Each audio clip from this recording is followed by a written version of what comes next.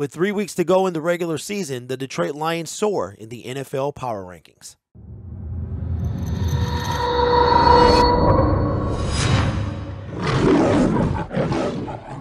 Hello everyone, my name is Derek and welcome to Detroit Lions Syndicate. If this is your first time here, we talk all things about the Detroit Lions, and from 1-6 to 6-1, we're always talking Detroit. So make sure you subscribe to the YouTube channel. We are 5 subscribers away from 7,200.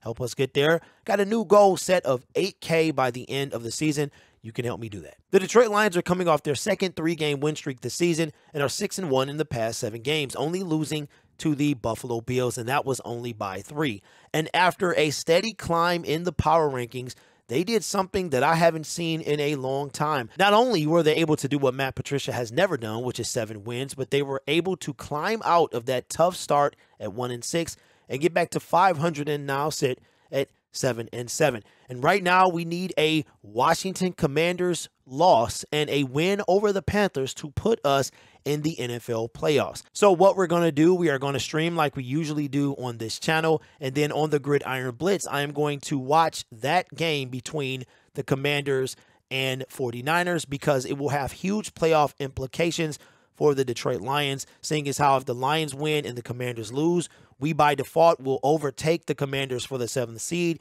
and we'll just have to wait and see what happens between the Chiefs and the Seattle Seahawks. If the Seahawks lose that game, then we will end Week 16 with a playoff spot. Before we get into the power rankings, there's something that I want to point out. The Green Bay Packers eliminated the LA Rams yesterday, and they now move to 6-8. They are right behind us at number 10 in the NFC. They do have to go into Miami and face the Miami Dolphins in Week 16, and I think Miami can take care of business. But if Miami loses that game and Green Bay has to come back and host the Minnesota Vikings and the Detroit Lions, I feel like that's something I don't want to see. I don't want to see Aaron Rodgers in Green Bay with something on the line the last 2 weeks of the season. So we are rooting for the Miami Dolphins to finish off Aaron Rodgers and the Green Bay Packers. And without further ado, let's get into the Week 16 power rankings coming from NFL.com.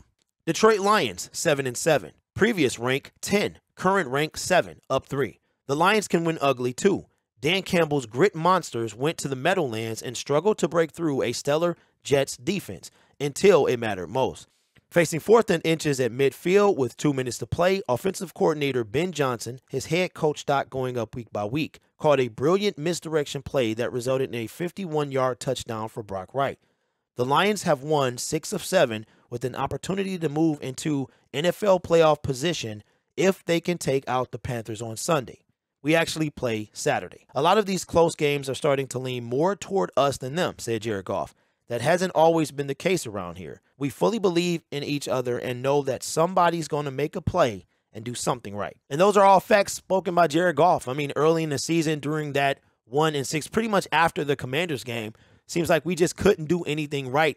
The things that were going our way now were not going our way back in the early part of the season. But I like what he said at the end of that. He said, we're all believing in each other and we believe somebody's going to make the play and do the right thing at the right time. And that's exactly what happened. Brock Wright had missed a pass, wide open, hit him in both his hands, dropped it early in that drive, and then came up huge in the 4th down and inches conversion. I know watching it live, I did not expect him to be so wide open. Once he got the 1st down, I'm thinking maybe 15 more yards, and that wound up being the deciding factor in the game. Last week, the Detroit Lions were 10, and now they sit at 7 in the NFL power rankings. They are above, just above the Minnesota Vikings, who are sitting at 8. If now the Minnesota Vikings can hold on to that number 2 seed and the Lions somehow get in and stay at 7, we will go into US Bank Stadium and play the Minnesota Vikings for a 3rd time this year. And honestly, that's the matchup I would like to see. I've been seeing in the comments section that people are talking about the playoffs like we are already there. And we're not yet, but with the win Saturday, we will be. And I think that that logic is ridiculous because I would much rather be here than talking about the draft. We started 1-6. We've gone 6-1. Why would we not talk about the NFL playoffs and the potential for us to be there? Dan Campbell said today that everybody's playing for the same thing. Carolina can still win the division if they beat us. So they got a chance to do that. And the Detroit Lions can get closer to that playoff spot if they win against the Carolina Panthers. So for us to have been talking about the draft 7 weeks ago and now have an opportunity to talk about the playoffs, nobody's saying that we are there, but if we beat the Carolina Panthers, we will be. And if we finish our business and hold on to that spot, I mean, we can even get up to the 6th seed if we keep winning. So I don't really understand that logic, but to each their own. My name is Derek. This is Detroit Lions Syndicate. Again, trying to get to 7,200 with the end season goal of 8K. If this is not your first time here, consider subscribing. I would really appreciate it. You guys are awesome. Take care of yourself. And as always, go Lions to the playoffs.